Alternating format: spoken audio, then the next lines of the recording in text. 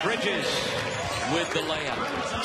And right now you see the 1-2-2 pressure that Villanova likes to employ. It has a lot of purposes, and that's one of them, turning you over. Offense, they spread you out, and Josh Hart spots up. He loves that corner three ball. He was a big part of a 22-2 run against Nebraska here earlier. Carolina matchup. I can't imagine either team is real thrilled. It seems to me Carolina was way underseeded. We saw them in Chapel Hill a couple of weeks ago, and they looked fantastic. Strickland barely getting the ball across to avoid the 10-second violation. So if you're Kansas, you really would rather not play these guys. And if you're North Carolina... Senior out of Brooklyn, preseason Big East first team selection, a steal! You talk about broken plays. That was a broken play. We didn't know which way the ball has its biggest deficit of the tournament, down 10. The kid is amazing. There's that big length by Bridges, effective again. And it remains an 8-point game, 63-55, and we are just about halfway through the second half. Excellent defense. 5 from three-point range, and on the other end, going over right now, shooting over 56%. The problem is this. Here from Nova.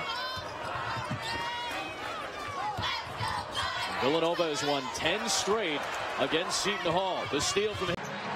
Well, he and Brunson moved the ball quickly down the floor, and DiVincenzo flying to the basket. Now it's you need a home court that is near your school so that your students, they're the ones that are going to create the energy in the environment. That's what helps you win at home.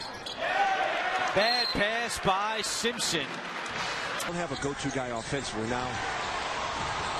That can work, and when it's working, we saw it in the first half. They're sharing the ball, and you can't just focus on one guy. When it's not working, as it is right now.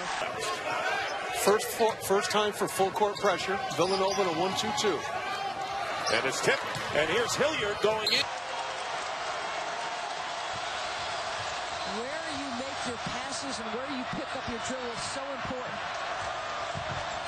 White gets it across. He's in trouble again.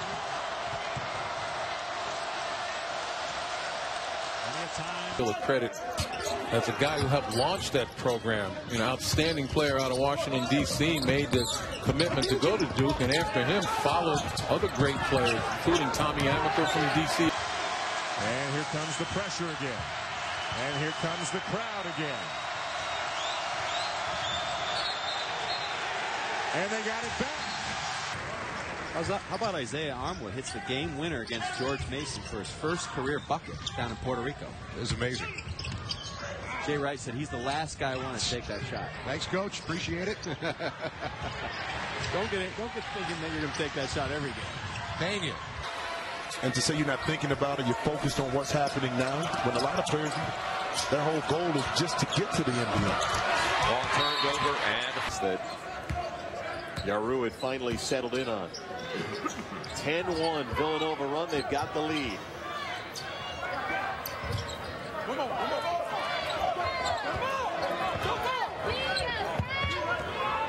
Rutherford surveying.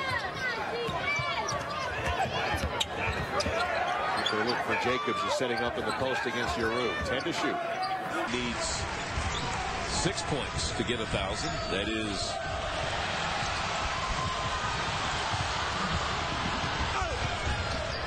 The reverse doesn't fall that time after the steal. He's a huge part of why they've had some lulls. You know, you miss some 7-8 games. Now Jay Wright has to plug in other pieces that he might not have been too comfortable with in terms of playing young guys more minutes and really paying attention to foul situations for his studs. Well, Bill Booth is back. Jesse Govan. He hasn't had many opportunities in the second half. It's been all Butler. Who got away with one. Doug, did you see that, what they did? The penetration? About guys accepting what their role is and contributing any way they can. Great harmony. Doesn't matter who scores. You know, Jay's really got them playing together. Jordan Muscling his way to the basket, off the mark. Gets his own rebound and puts it. No! Tipped up and in, though. I gotcha. Along the border.